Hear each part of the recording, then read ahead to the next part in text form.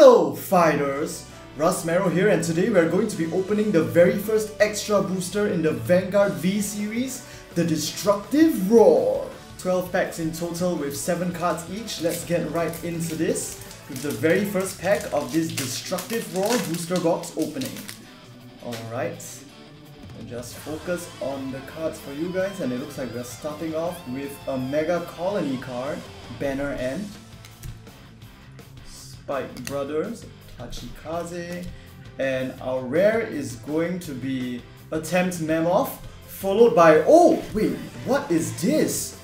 Oh, okay, it looks like we just started off right off the bat with a triple rare in this booster box opening, and it's going to be from Spike Brothers, Spike Bouncer, and it's going to be a grade 2. So let's take a look at the cards behind first. We get one crit trigger from Megacolony and one from Spike Brothers, but now let's take a look at Spike Bouncer. So when Spike Bouncer appears on either the Vanguard or the Rearguard circle, you can Counter Blast 1 and Soul Blast 1 in order to look at a number of cards from the top of your deck equivalent to the grade of your Vanguard. So that's a maximum of 3, and then you can call up to one of them to a Rearguard circle and move the rest to the bottom of your deck in any order that you like. Secondly, while Spike Bouncer is one of your Rearguards, at the end of a battle in which this unit attacked, you can Counter Blast 1 in order to move this unit into the soul and then draw 1 card. So typical stuff from Spike Brothers right there, like sort of getting the extra rear guards and then being able to like shuffle out of the field during the battle phase and give you additional resources as well. So that was a pretty nice start to this booster box opening.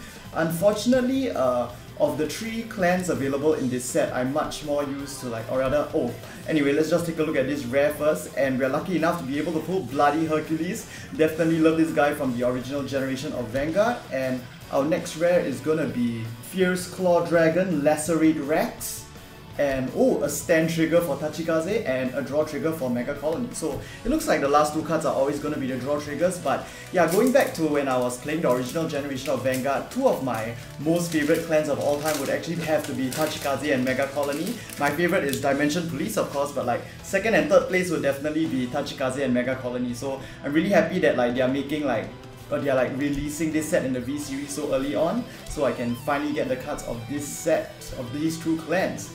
And our rare is now going to be Treasured Black Panther, of course, and it looks like, oh man, but it's another foil for Spike Brothers, and it's going to be a double rare this time. We are getting the draw trigger Perfect Guard for Spike Brothers, and it's going to be Cheer Girl Marilyn. So probably nothing behind that, but it looks like, yeah, it's just going to be grade 0. So other than the triggers, the last 2 cards at the back of the pack can be like starting Vanguards at grade 0 as well.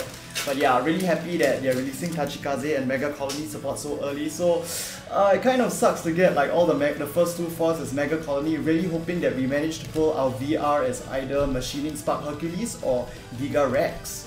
And so our first rare in this pack is gonna be Spiteful Hopper, as well as a rare from Tachikaze. It's gonna be Savage King, one of the few humans in Tachikaze, and then heal triggers for both Megacolony and Spike Brothers. So that is 4 packs down so far with 2 foils. So let's look forward to the rest of what we'll be able to pull in this set. I'm not too sure what the ratios are like for the extra boosters in the V series. I mean, because this is the very first E-booster in the V series after all. And our first rare is going to be from Spike Brothers, Commander Gaily Ganon, and followed by what looks like a double rare. So this is going to be Machining Hornet. Its effect can be used both as a Vanguard or a Rearguard. When its attack or an attack that it boosts hits the opponent's Vanguard, you can look at the top 6 cards of your deck, reveal up to 1 Greed Tree from among them and add it to your hand, then shuffle your deck. If you added a card to your hand and Machining Hornet is in your Rearguard circle, then you'll have to move Machining Hornet into the soul. So that's going to be a grade 3 search for Megacolony, and I just have to say that from like, the trigger cards are just looking so epic, like for the new rebooted like Megacolony cards. Like, I don't know if you guys would agree, but in the past, while I like to use Megacolony, I didn't think the machining cards looked that cool. But suddenly they look really awesome in like this new, the new V series with like their updated artwork. And it looks like we're getting a rare quite early in the form of Wonder Boy. I definitely remember this card from the old Vanguard, and yes, it looks like we are getting a triple rare now from Megacolony. Very nice, and it's gonna be Machining Stag Beetle. So as one of the key Megacolony Vanguard, Stag Beetle has the Imaginary Gift Protect marker. When this card arrives on the Vanguard or Rearguard circle from the hand, you can call up to 2 Rearguards from your soul in the rest position. And if Stag Beetle is in the Vanguard circle, you can add the original attack of all the units called this way to its attack until the end of the turn. So it can be quite a destructive attacker in that sense. And looks like we're just gonna get a... Oh, 3 critical triggers at the end of that, alright. So I'm still like not too used to like the Vanguard V Series and like how the cards are arranged in the packs. So I apologize if I like stumble a bit here and there because like sometimes I may be expecting something but nothing really happens and like or the opposite. Alright, let's keep going into this next pack. And oh yes, this is definitely a card I wanted and it's the rare Water Gang. Definitely one of my favorite cards from the old Megacolony as well, and it looks like we're following that up immediately with a double rare from Tachikaze. So this is going to be Assault Dragon Brytops. This is definitely one of the key cards they actually revealed earlier on before the release of this set. When this card is retired from a rearguard circle, you can counterblast 1 in order to add up to 2 cards from Brytops Armament Gauge to your hand. So it's definitely an excellent card for like conserving the cards from your armament gauge when Brytops is about to be retired, either by your opponent, if like maybe they are using Kagero or something like that, or if you're going to retire it yourself in order to support one of your other like Tachikaze Vanguard or other cards effects. So I guess that's pretty good. We like sort of fought back against like the Spike Brothers spam, but it looks like our rare is going to be a generic Perfect Guard for Megacolony. Oh yes! Alright, so Spike Brothers is definitely the clan in this set that I'm least interested in, but if there's one Spike Brothers foil that I definitely thought I wouldn't mind pulling, is definitely the Retrain of Juggernaut Maximum. So Juggernaut Maximum is going to be a triple rare with a Force Imaginary Gift marker. When Maximum arrives on either the Vanguard or Rearguard circle, during this turn Maximum gets plus 10k power, so making it ideal for Spike Brothers. You can use it as like a Rearguard to appear during the battle phase. And when Maximum is in a Rearguard circle at the start of the main phase, you can move Maximum into the soul in order to search for another Juggernaut Maximum from your deck and call it to the Rearguard circle and then shuffle your deck. So in this way you can like keep maintaining the power of your lines by keep on like reshuffling the Juggernaut Maximums if you don't get rid of the ones you have on the previous turn. So that's really nice. It's like really suitable as both like a Vanguard or Rearguard, although preferentially I think you'd want it as a Rearguard instead, but it's like even if you're forced to ride it, you can still get the Imaginary Gift Force marker, so that's really nice as well. So let's move on right into the next pack, and our rare is going to be Winged Dragon Skype Terra, another old card, and immediately after that we are getting another double rare in the form of Sonic Noah.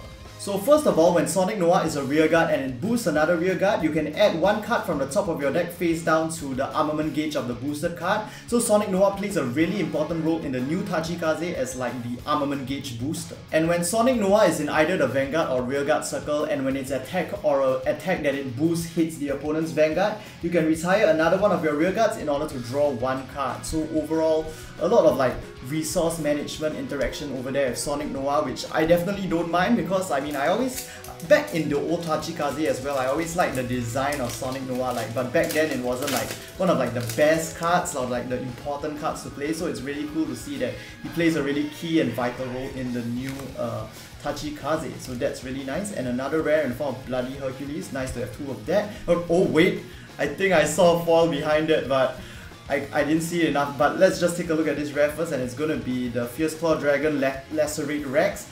And now the foil is gonna be... Oh, wait a minute! This is a VR, a Vanguard rare, and it's gonna be the Rampage Dragon Death Rex. Okay, wait a minute, I paused the video a bit because like even though I thought it was a VR at first, the foiling looked like really strange. Like this was not the foiling of the Dragonic Waterfall I pulled in Assemble Team Q4. So I paused the video a bit and checked, and this is an origin rare. No wonder it looks like a bit familiar, because this isn't like the updated art of Death Rex. This is the original artwork of Death Rex. So this is an origin rare. And my first origin rare of the Vanguard V Series, which is super epic because like in my Assemble Team Q4 booster I got a SVR, and now in my EB01 Destructive Bro I'm getting 1 origin rare, which is really awesome. But now let's get right into Death Rex's effect. So when Tyrant Death Rex attacks a Vanguard, you can Soul Blast 1 and retire another one of your rear guards. First, select one of the opponent's rearguards in the front row and retire it. Then Gigarex will gain power plus 10k until the end of turn for each armament gauge that your retired unit possesses. So in doing so, you get to like retire and destroy like the enemy's lines at the same time, while also giving Gigarex an immense boost depending on the armament gauge that you have available. And the worst part of this effect is, or perhaps the best part of this effect, is that it can be used both when Gigarex is in the Vanguard or the rearguard circle, so it is really quite the vicious card to play. And now, yep, we're just gonna finish off with grade zeros, and we are down to 2 last packs. Like, okay, I kind of want to count how many foils I have already, but like I've lost track. I know I've definitely got I just got 1 origin rare, and I've definitely got 2 Vanguard rares, I think. I mean 2 triple rares. So I'm not sure if I'll be able to pull another one. And now this is High Speed Braki. I'm pretty sure if you play Vanguard enough, you'll recognize this card. And Phantom Black, another familiar looking card, followed by the 2 grade zeros at the back of the pack. And finally, our final pack. So let's see what we managed to get. If memory serves, I think we got a lot of double rares already, so I'm pretty sure we've already had our fill of double rares. So if we do get one more foil, I'm hoping that it's gonna be a triple rare, and hopefully it is gonna be like something useful for Megacolony. And looks like we're getting a generic Perfect Guard for Tachikaze. And alright, so it looks like this is gonna be a double rare. So alright, looks like I was missing 1 double rare after all, and it's gonna be the draw trigger Perfect Guard for Tachikaze, which is quite nice because I mean, since I pulled Gigarex, I guess I'm most leaning towards building Tachikaze now, and that will be followed by 2 triggers, and that will be the end. Also, this box did come with a single pack which comes with 1 of each variety of imaginary gift marker, including a force marker featuring General Siegfried. So we got 1 origin rare, followed by 3 triple rares as well as 5 double rares. Of the double rares, most of the cards I got were from Tachikaze, which fits with the Gigarex I pulled as origin, but most of the triple rares was Spike Brothers, so I actually have no idea what this box wants me to build, but I guess based on what I pulled, I'm sort of leaning towards Tachikaze right now, which is kind of funny since I did pull the SVR Perfect Riser in a Zembel Team Q4, so I guess so far in the start of the Vanguard V Series, I'm kind of leaning towards building Axel, so I guess I should look forward to the release of Aqua Force next month as well. So if you enjoyed this video, do give it a like and let me know what you guys think about these 3 new clans just released in the comment section down below. Definitely looking forward to see how Tachikaze and Megacolony will play in the new Vanguard V Series. And of course, don't forget to subscribe for future Vanguard box openings on the day of release for the V Series. So our next release will be next month on the 20th of July, featuring both Trial Deck 03 Leon Soryu and the debut of the Aqua Force clan, as well as Extra Booster 02 Champions of the Asia Circuit, which will feature the debut of my favorite clan, Dimension Police, so I'm super looking forward to that. And with that, hope to see you guys in the next Vanguard video. Break your spell, Vanguard! The dark will drown the